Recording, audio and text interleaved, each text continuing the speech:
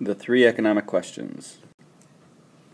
In every economic system, society or government or some other action has to be able to answer and must decide what to produce, how to produce it, and for whom to produce. So we call these the three basic economic questions because it's what every society, every group of people has to decide upon.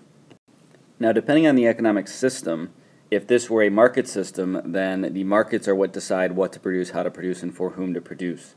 In a command-style economy, then it's the government or governmental agency that's going to make the decision on all of these questions.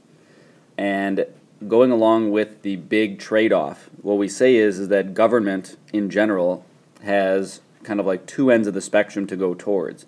Government actions can make the markets more efficient by kind of, for the most part, stepping away, or it can step in and be more integral in deciding the level of equity or fairness or equality in the economic system.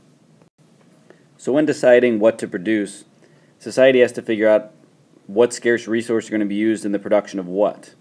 And again, it's on that big trade-off of, do we want what to produce to be more efficient or more equitable?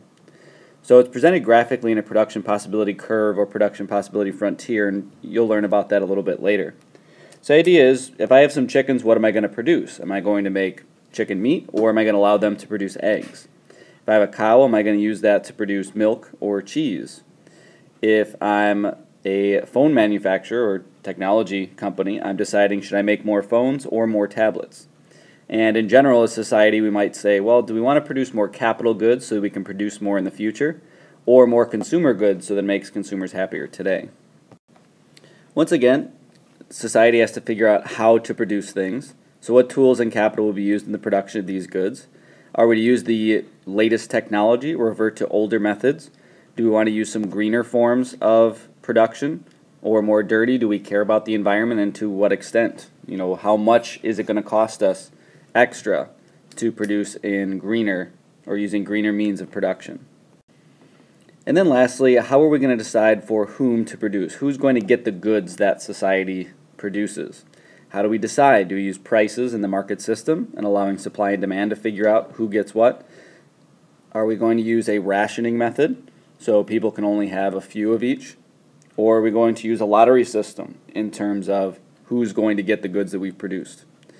As well as maybe the decision of, are we going to consume it domestically and allow Americans to consume all of it, or are we going to export some to foreign countries? And in each society, we have to decide on those actions of for whom to produce.